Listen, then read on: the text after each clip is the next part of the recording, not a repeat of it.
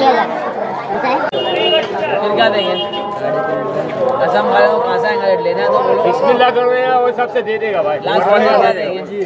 Last final वही बोला भाई 3.5 कम है भाई। एक टाइम का 4.5 दे दो, कम नहीं करोगे। 3.5 लेला का हुआ है। कसम खा लिया पैसा लो।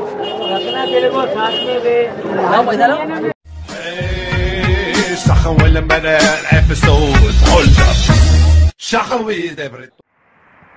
हाय फ्रेंड्स, मेरा नाम अब्बास है और हम लोग अभी फ़िलहाल मरीन ड्राइव पे है और हम लोग आज जाने वाले हैं चोर बाज़ार। चोर बाज़ार जो कि बहुत ही डिफरेंट प्लेस है, बहुत ही अलग जगह है, बहुत ही अलग बाज़ार है, जिसके बारे में बहुत कम लोग को पता है, बहुत कम लोग जानते हैं उसके बारे में। तो हम लोग आज कोशिश करेंगे। बहुत से लोग ने उसके वो वीडियोस पे, मतलब बहुत से लोग ने व्लॉग भी किया है और काफ़ी फेमस भी हुए। तो हम लोग भी आज कोशिश करेंगे, हमारा पहला व्लॉग है तो हम लोग आज कोशिश करेंगे कि हम लोग जाएँ और जाके हम लोग वहाँ पे वीडियो करें, कुछ अच्छा आपके सामने लाके हम लोग कुछ अच्छा रखें कि आप लोग भी थोड़ा खुश हुए और हम लोग को थोड़ा प्यार दें। और आगे फ़िलहाल अभी वो चोर बाज़ार का 4 बजे का टाइम है, जैसे कि आज फ्राइडे है तो 4 बजे वहाँ पे शुरुआत होती है। जो फ्रेश लगता है वो 4 बजे लगता है, 4 से 6 या 7 के आसपास ख़त्म हो जाता है वो। तो हम लोग कोशिश करेंगे कि आज जाएं और आपको ज़्यादा से ज़्यादा बार्गेनिंग करके, ज़्यादा आपको अच्छी क्लियर वीडियोस दिखा के आपको हम लोग थोड़ा खुश कर सकें। तो चलते हैं हम चोर बाज़ार।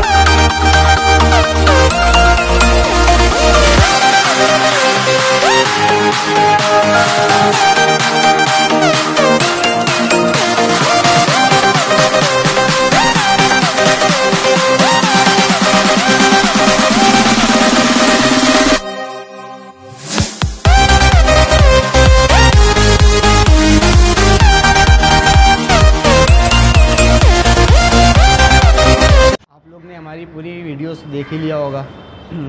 चोर बाज़ार, मैंने चोर बाज़ार के बारे में बहुत कुछ सुना था कि चोर बाज़ार में चोरी का सामान मिलता है, चोर बाज़ार में ऐसा मिलता है वैसा मिलता है, लेकिन वहाँ पे उसके बारे में तो मुझे इतना ज़्यादा नॉलेज नहीं है कि वहाँ पे बोलते हैं चोरी का सामान मिलता है क्या मिलता है। लेकिन बस मैं इतना जानता हूँ वहाँ पे बोलते हैं आपको ब्रांडेड भी, फ़र्स्ट कॉपी भी, आपको बहुत सी चीज़ें मिल सकती है।